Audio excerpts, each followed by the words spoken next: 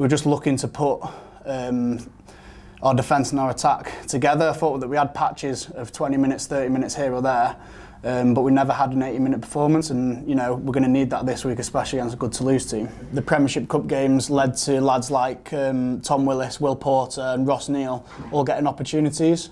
Maybe they sort of slipped under the radar because of some bad results, but a silver lining to that is the fact that these three have come through and are playing some rugby at a really good level. You get those shivers down your spine, don't you, when you think about Europe, especially back at the Ricoh.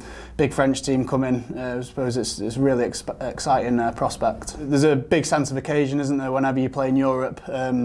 Toulouse, obviously a massive French side. Probably in both senses. It's the standard stuff, isn't it? You get a French side coming, you're going to have to muscle up front. But they're a completely different beast to what we faced a couple of years ago when we had them in our European group.